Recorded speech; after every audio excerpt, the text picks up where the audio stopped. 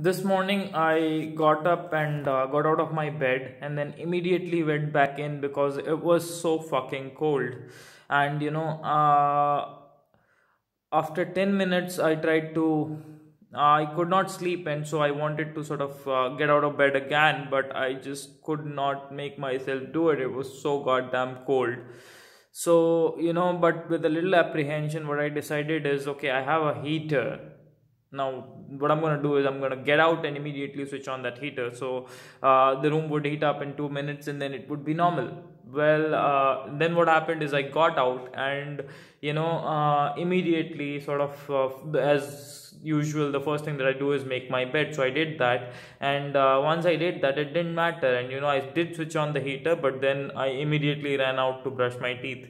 And so what could have lasted as something sort of an hour in bed doing nothing, not even able to go back to sleep, but still in bed because, well, it's too damn cold outside, actually ended up just being 10 minutes in bed, 10 minutes extra in bed after I actually got up. So, and the trick was the simple thought that I could switch on the heater. Now that rationale at the end did not really matter, but it helped me take the next step nonetheless. So the point that I'm trying to make here is, when you're in doubt, when something is difficult, something seems difficult, and when there are a lot of uncertainties about it, and when you just don't want to do it, it's maybe because you're seeing the whole journey, and so it seems more difficult than it actually is. So the right thing to do there is just find any rationale that you can to take the next step, to take just one step, and once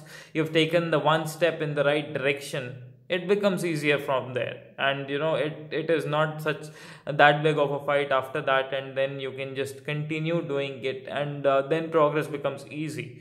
So to sum it up, when in doubt, take the next step. If you cannot, then don't look at the whole journey, just figure out any rationale that you want, or that you can, to take just one step in the right direction, and then it's going to become easier from there. Yeah.